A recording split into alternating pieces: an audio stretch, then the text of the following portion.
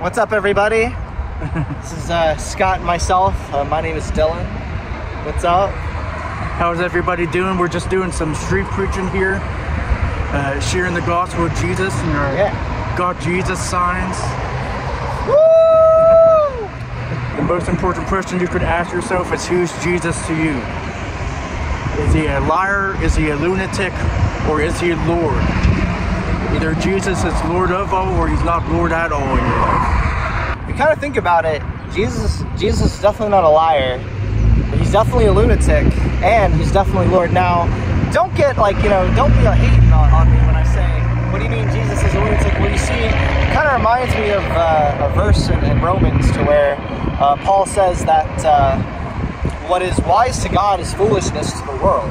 But that's why God, uses simple things and uses simple truth to completely confound the wisdom of the world, which, let's be honest, ever heard the expression, that's just bad advice? Well, if you take advice from someone who obviously doesn't know what they're talking about, that's advice you shouldn't be listening to. Well, it's the same thing with the world, and people of the world think Jesus is a lunatic, but he's not. He's Lord, he's Savior, he's our everything. Amen, amen, brother. Yes, sir. That's the truth. That's the truth.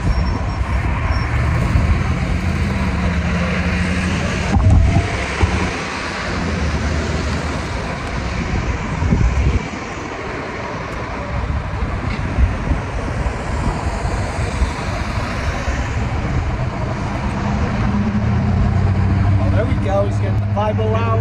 Oh, yeah. Getting serious now. Yeah, it is. He's getting his sword out.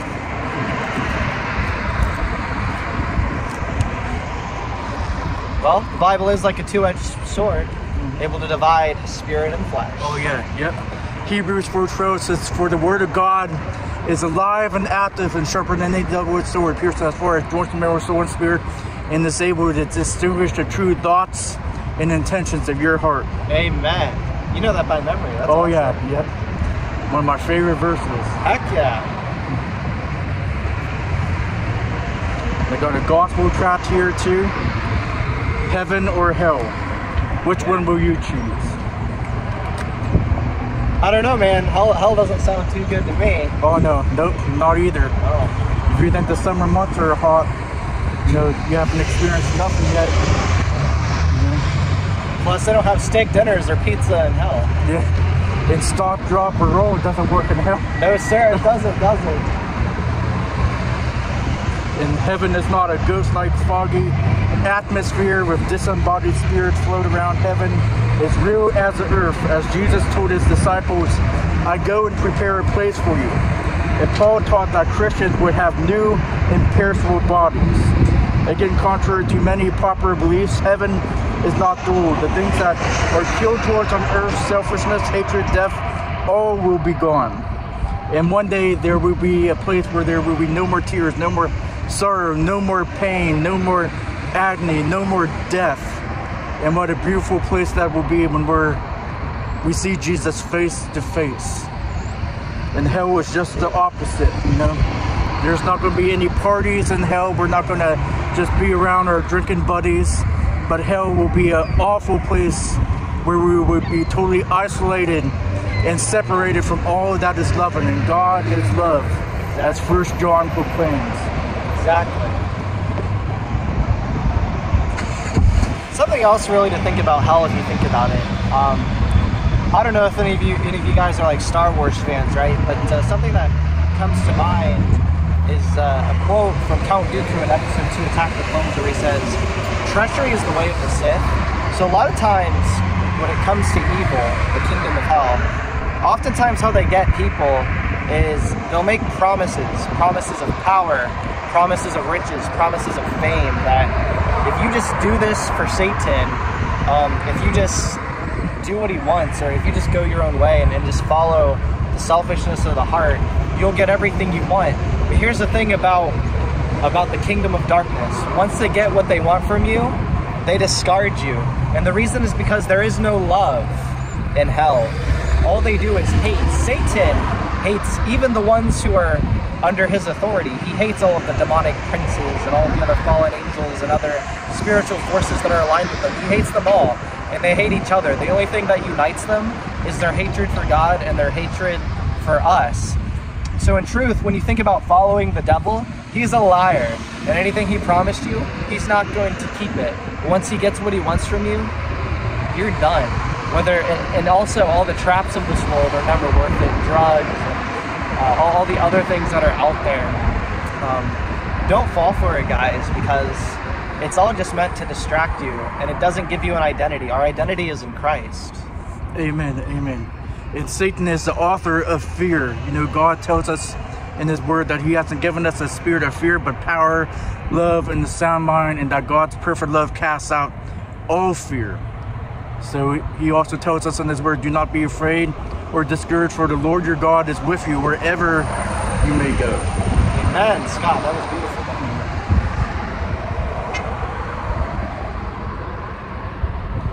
Also, the fear of, as Solomon says in Proverbs, the fear of the Lord is the beginning of wisdom. Now, fear doesn't mean like, oh my gosh, like, oh my gosh, if I go out and to this party, or if I go out to this Comic Con, or I go out to this event that my parents don't want me to go out to,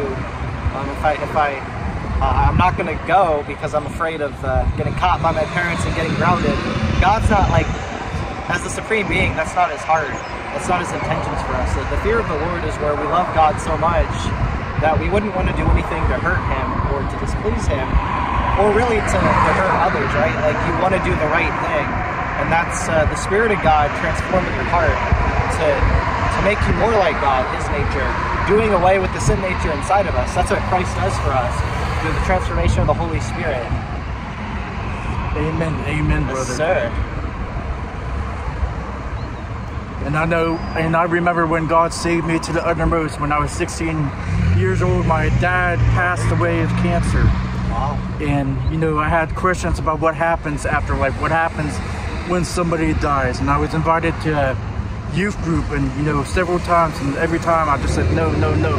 Until one time I finally submitted, and I went to a youth group, and I heard the gospel. I heard the good news of Jesus Christ, that he went to the cross and he died for my sins, and 3 days later he rose from the dead and he defeated death, and he's seated at the right hand of the Father in glory. And he has sent me the Comforter, the Holy Spirit, as a guide.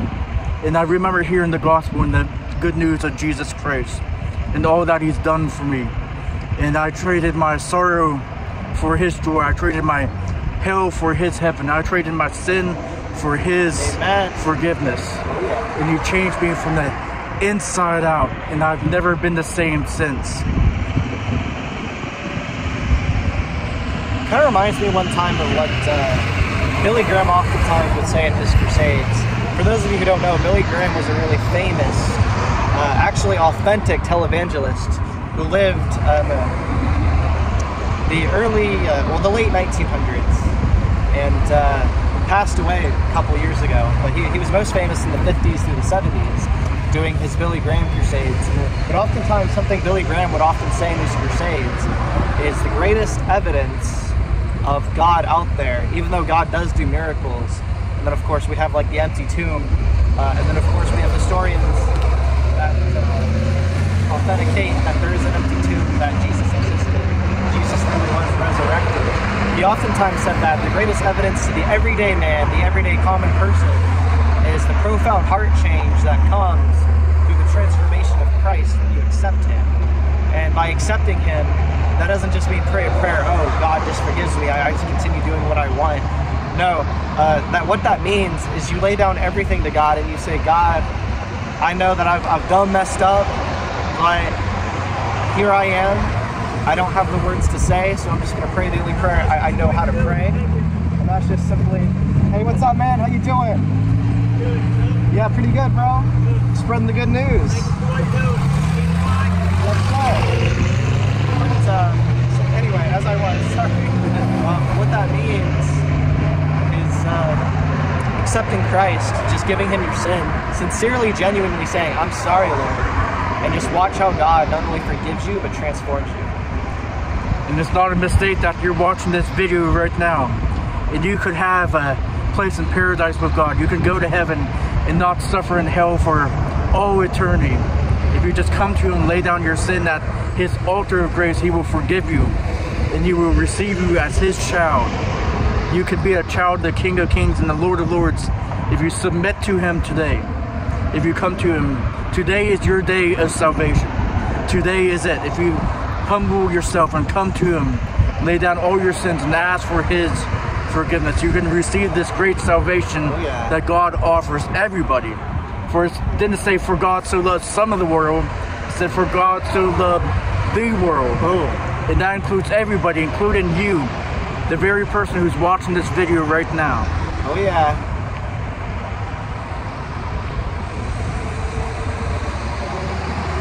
So also something to keep in mind, everybody, is that yeah, God definitely loves everyone, all people, but you know, God also has like a special type of love that He created for you, and He didn't create for anyone else. So oftentimes I've heard people who have actually either experienced Christ in like a near-death experience, or actually have felt God's presence, say that they were so wrapped by the love of God, it felt like, even though they knew God loved everyone, it felt like in that very moment, it was as if God loved them and only them. So always remember, everybody, that God created a special love just for you, and it's still there, even if you don't know Him, even if you're just like, nah, I've sinned too much, and if there is a God, God certainly wouldn't love someone like me. God's not like humans, where humans have conditions, right? Like, I'll love you if you love me, or quid pro quo. I'll do this for you if you do it for me. God says, I love you despite everything you've ever done. I'm not ashamed of you, and I want you to know me.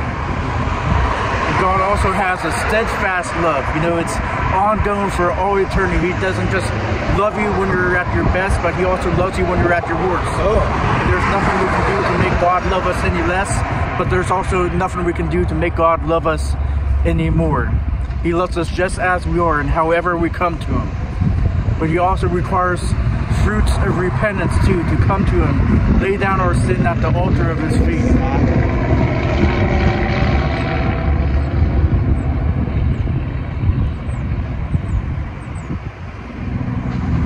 Yeah, so something to always remember about grace, which is just simply God's not only love towards you, but also God's ability to do something about the sin in our lives, right? It's not something we can do.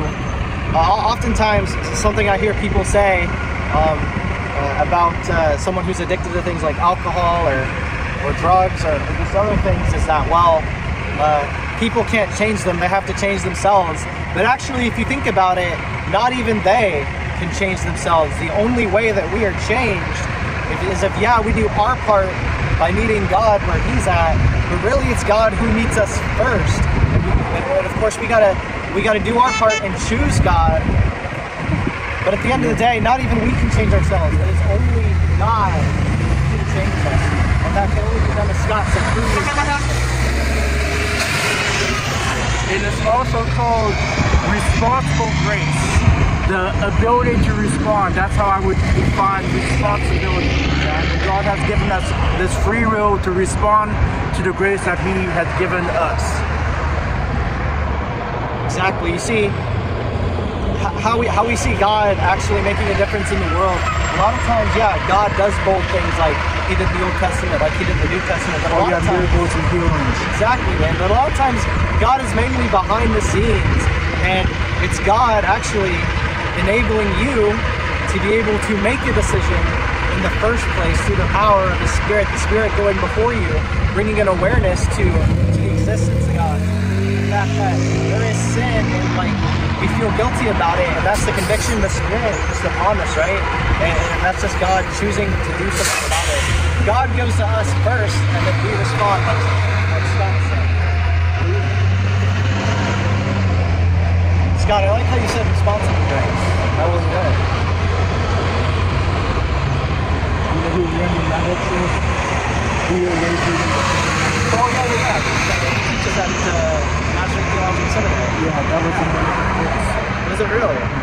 That is awesome. Responsible grace. That's kind of like an easier way to explain the prevenient grace of God if you think about it. Oh yeah, the grace that comes before. Yeah, the grace that comes before.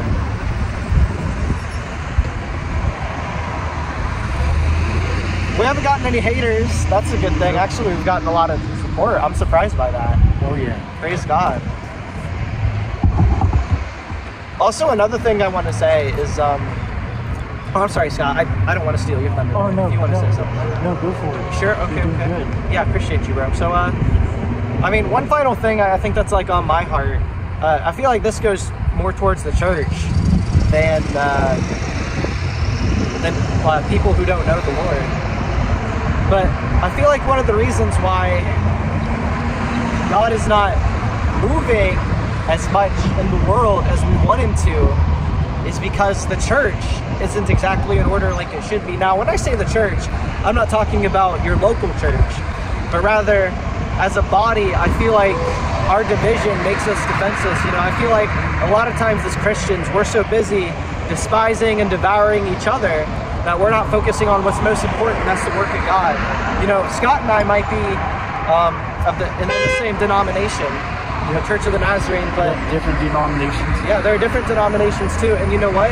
Even if Scott was in a different denomination, well, technically he is somewhat, but you know, it doesn't matter what denomination or what label we put on our door, right? If we're all brothers and sisters of Amen, Christ, brother.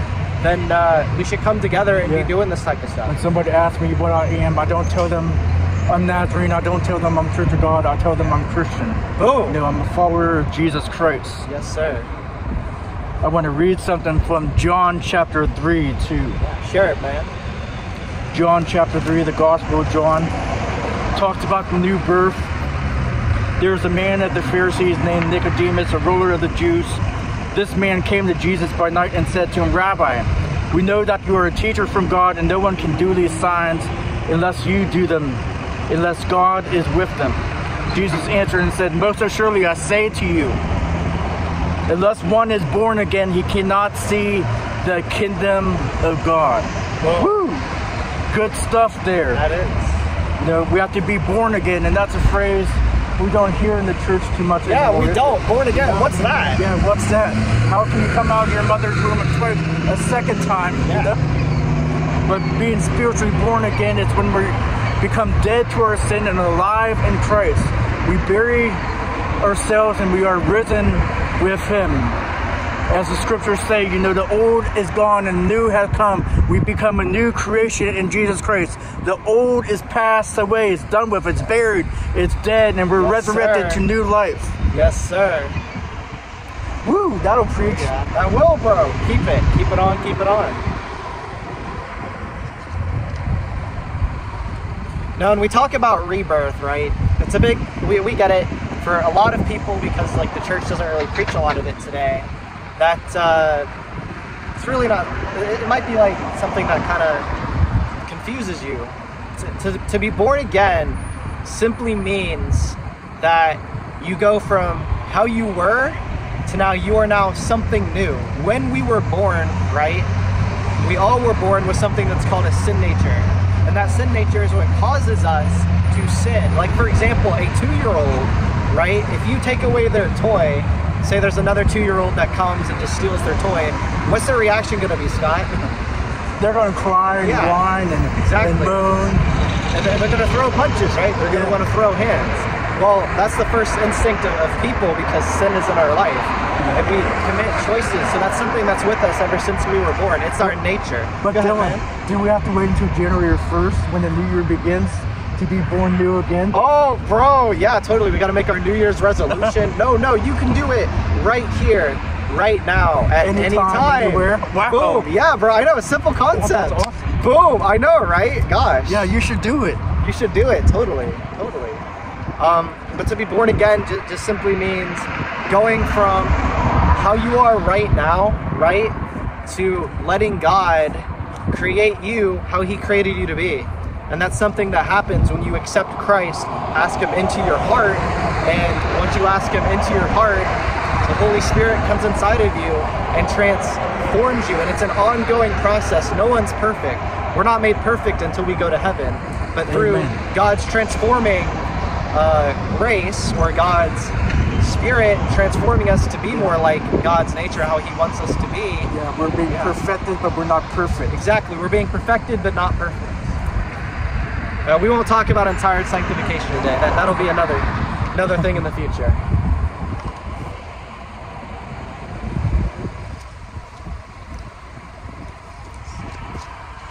But always remember, everybody, God does love you. Oh yeah. God is a God of justice, and when it reaches the point He has to judge, He will. You know, He will come in and He will dish out just desserts, but that's not God's heart. God doesn't desire to do that, but He will if He has to. But you know what? You can be on God's team.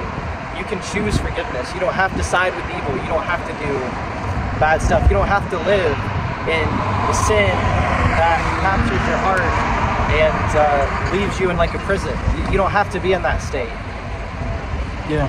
And I love what Philippians chapter 2, starting at verse 5, it says, "Let this mind be in you, which was also in Christ Jesus, who being in the form of God did not consider it robbery to be equal with God, but made himself of no reputation, taking the form of a bondservant, and coming in the likeness of men. And being found in appearance as a man, he humbled himself and became obedient to the point of death, even the death of the cross." Whoa. Very good, Scott. Very good. Yeah. Good word. Good. I love the book of Philippians. All of it is good, you know, from Genesis to Revelation. Isn't it called the Book of Joy? Philippians? Oh yeah, yep. Yeah. The joy and consultation. Oh yeah.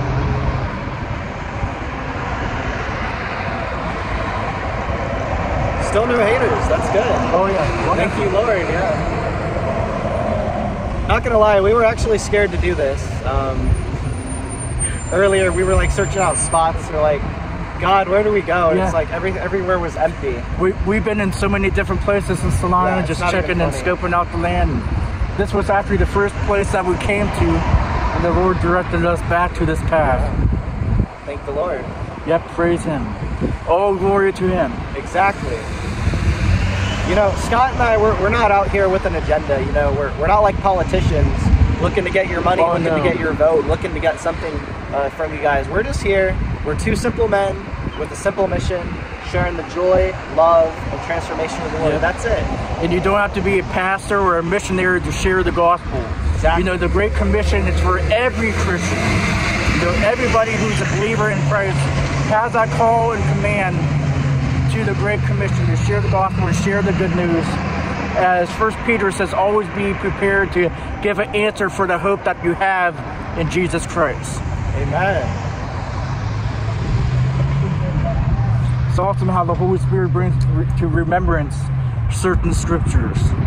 Yeah, exactly at the right time. He brings them out. You're like, how did that happen? And just boom. Yep, boom. Good job, Scott. Oh, all the Holy Spirit, all glory to Him. Yes, sir. Thank you, Lord. Yep, praise Him. Thank you, God the Holy Spirit, and God the Father, and Jesus for being with us today. And all of you watching this. Yeah. And if you feel discouraged, down and out, depressed, I want to share with you, that you can have hope in Jesus Christ. He hears your prayers, and there's nothing we can do to separate ourselves from the love of God. He loves you regardless, whether you feel depressed and sorrowful and down and out.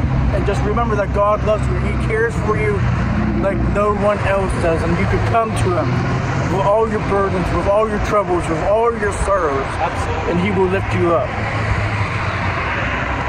You know, there's a lot of things out there in the world today that can make us feel good. Like, sure, I can go ahead and watch a movie. I'm going to the movies tonight to watch Willy Wonka if I'm not hanging out with my friends. And that'll bring, sure, joy and laughter and fun. But you know what? Nothing can ever compare to a one-time experience with God. Even though it's one time, it lasts for a lifetime. There's nothing that can compare to the love of God and the profound experience of God. Yep. And the peace of God, the peace that surpasses all understanding. Oh. No, there's two different pieces. There's the peace of God, and there's the peace with God. The peace is with God is, before we came to know Jesus Christ as our Lord and Savior, we were considered enemies of the cross. We were considered enemies of God. But as soon as we make that commitment to Jesus Christ as our Lord and Savior, we become friends of God, and we're no longer enemies of the cross. And the peace of God is this peace, this overwhelming joy and peace that God gives us in our tribulations, in our trials, in our sufferings. This peace that surpasses all understanding. Yeah. Amen. Yep. Preach it, Scott. Yeah, praise the Lord. Praise the Lord. We need to, when we're down and out, we need to, praise through for our breakthrough. Praise through our struggles, and just praise Him until the storm passes by. Absolutely. Now, when we say enemies of God, we're not saying, it's like you're out in the battlefield and you are raising a gun ready to try and shoot angels or shoot Christians, or you're spreading hate. No, what we mean is that because of that sin that separates us from God, we do things that break God's law, that break God's moral code. Everyone has a moral code that they follow, but most of us, let's be honest, Scott, whose moral code do they follow? Yeah, not God's. Yeah, not God's. We follow our own. Exactly. And it said in the scripture that Satan is the god of this world. So we're either following God or we're following the god of this world, unknowingly, sometimes. And that's true. Like, people can live in deception every day and not even know it. And it really isn't until the conviction of Christ comes that you realize, oh wait, God is real and I done messed up and I'm breaking God's standard. And Satan comes to steal, kill, and destroy. But God comes to give you life, and to give you life that's full, that's abundantly, that's overflowing. Exactly.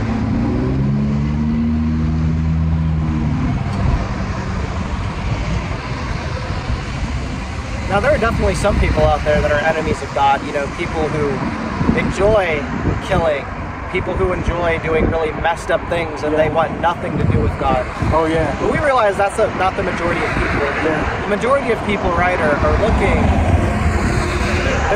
for love, and they're looking for truth in just the wrong places. Yeah. And we got to remember, too, that our fight isn't against flesh and blood, but against the principalities and powers of this dark world. Exactly. So somebody who might be following Satan, they're not our enemy, but it's the force, it's the demons that have influence over their lives that are causing them to do these certain things. That's who our true enemy is. Exactly. And let me ask you this, not to get political, right? But let me ask you, do you trust the government right now? Do you feel like you can trust the systems that are in place right now? Do you trust your bank to have your back? Do you trust, I don't know, just most things to have your back?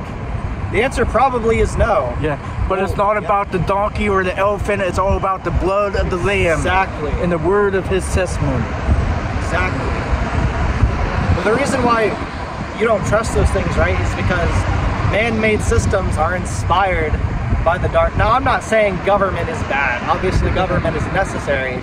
But, like, a lot of things that happen behind the scenes in the world, corruption and darkness and systems that right now are corrupted, that's because of what, my good friend here was talking about. Scott was talking about that. The enemy is behind all of those things. So the fact that those things exist, right? The fact that all the darkness we see in the world is happening right now is proof that the spiritual realm is real and it's manifesting into the physical. Amen, amen, amen, Dylan. Yes, sir.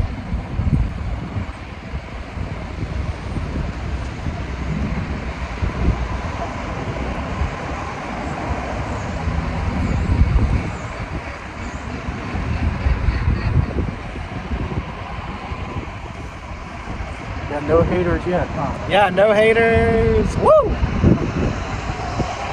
I haven't even busted out the microphone yet.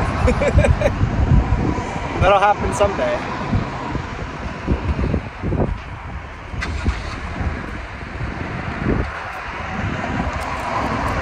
I forgot Chevys have those features that when you're at a stop sign or a red light, it shuts the car off, and then when you turn on when you like press down on the gas pedal, then it turns it back on.